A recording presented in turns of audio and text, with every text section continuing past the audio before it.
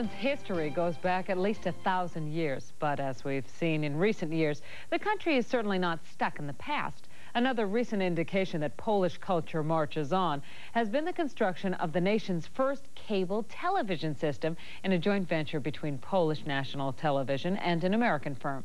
The first to sign up for the new service was none other than Lech Walesa. During medieval times, the city of Toruń, here on the Vistula River, was a powerful trading center. In later years, as trade routes shifted to the larger seaports, Toruń gradually lost its influence. Today, even though the town's stature in the outside world has diminished, its old world magic remains strong.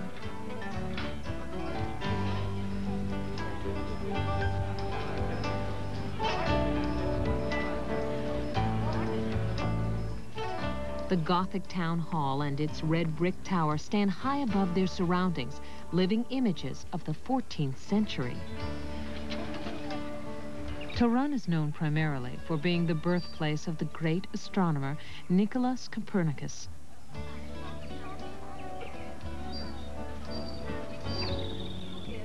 He was born in 1473 in this house, which now serves as a museum. It was Copernicus who first proposed the revolutionary theory that the Earth revolved around the sun, and that the apparent rising and setting of the stars was a result of the Earth spinning on its own axis. Copernicus is considered the father of modern astronomy. The University of Toruń has been named in honor of its most famous son. Toruń somehow managed to escape the destruction inflicted on most of Poland during World War II. These 14th century town walls probably had no part in defending it, but the town somehow does seem blessed. It's almost as if time, marching onward, has decided to pass her by, and that Toruń is the better for it.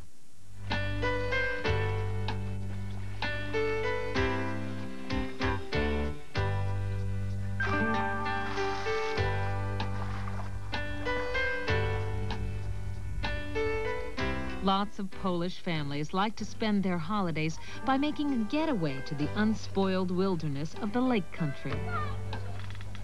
Thousands of pristine lakes cover Poland's northeast corner. They were carved and filled eons ago by a retreating glacier.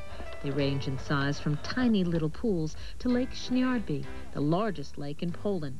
Its 50 square mile surface and constant breezes make it a sailor's paradise.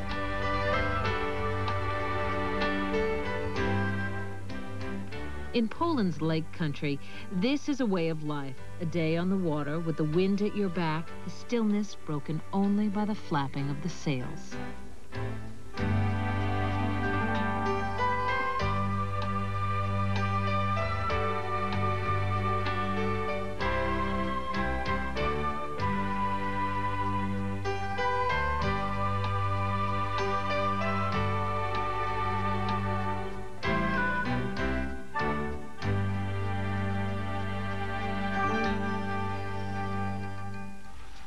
Another popular vacation spot is the Baltic coast.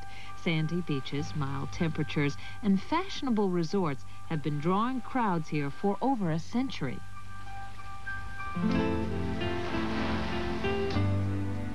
There are plenty of campsites nearby, and in some places the pine forests come all the way down to the shore.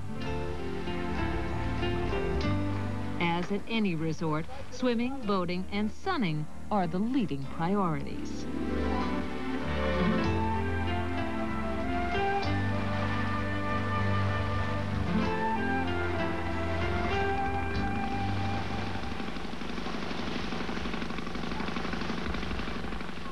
Small ships run up and down the coast, stopping at various points of interest.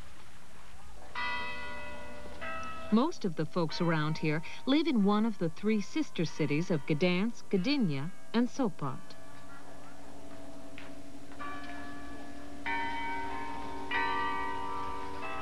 Gdansk, formerly known by its German name of Danzig, is one of Poland's oldest cities.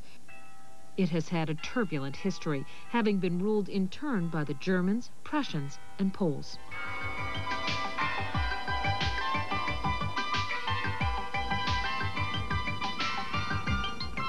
One of the great ports on the Baltic, Gdansk provides Poland maritime access to the rest of Europe.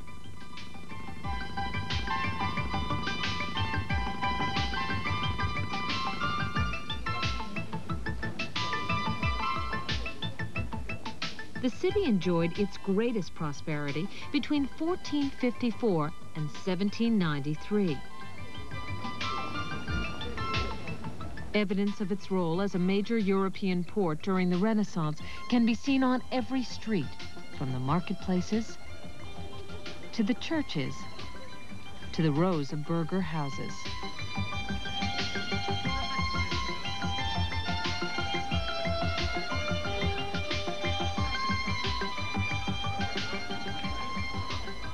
To keep the Renaissance spirit alive, the city hosts a Dominican fair every year. For 2 weeks in August, artists from all over Poland come here to display their work.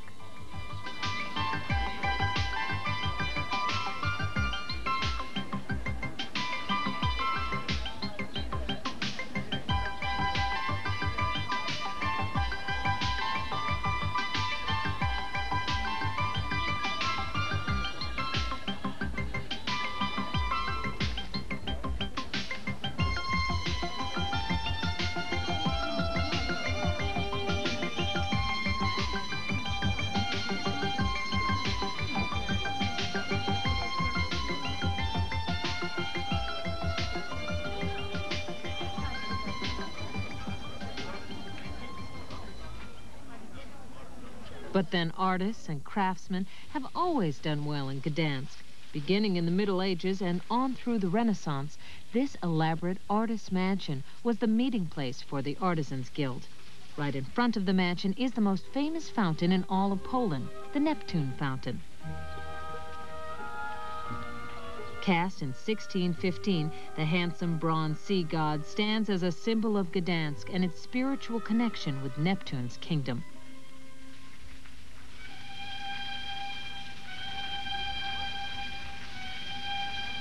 But while polite tribute is paid to a pagan god like Neptune, genuine devotion is given to the Catholic Church, embodied by St. Mary's Church, the largest Gothic church in the Baltic region.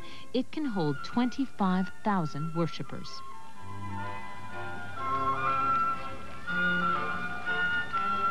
The church tower offers a panoramic view of the entire city.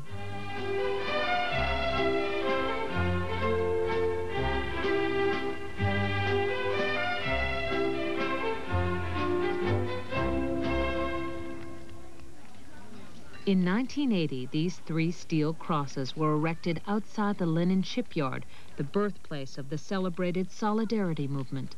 Upon them, the struggle of the Polish worker has been commemorated in bronze.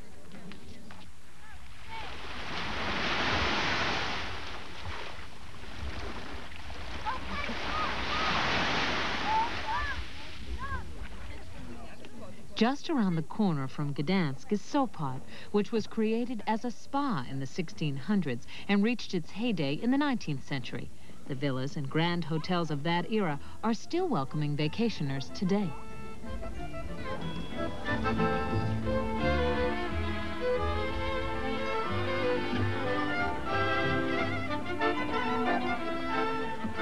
One of the best ways to pass a few lazy hours here is to stroll down the pier.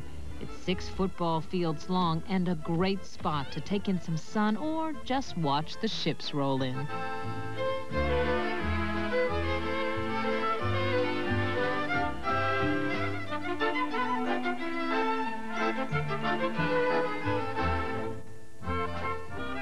From the sandy Baltic shore to the rugged Carpathian peaks, across the fertile countryside, and along its winding blue rivers. Throughout its 1,000-year history, Poland has fought invaders and built lasting monuments. She's given us a scientist who changed the way we look at the universe, heroes who have changed the course of history, and the music of Chopin, stirring the heart and comforting the soul. A respect for the past and a faith in the future. Poland, where heritage is at home.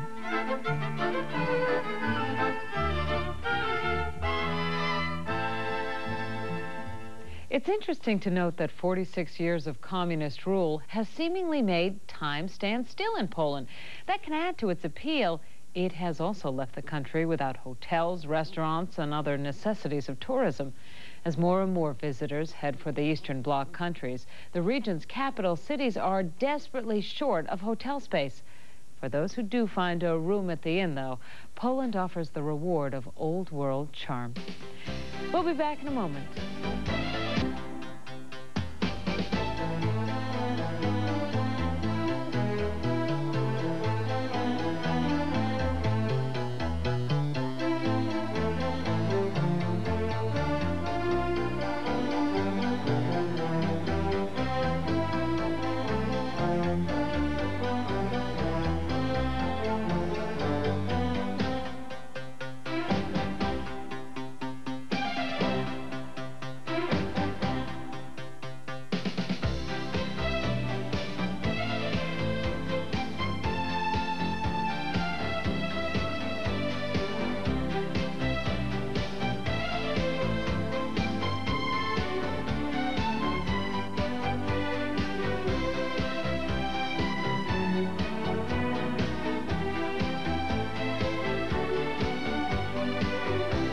It's scientific research at its most dangerous. To learn more about sharks, an up-close look is vital.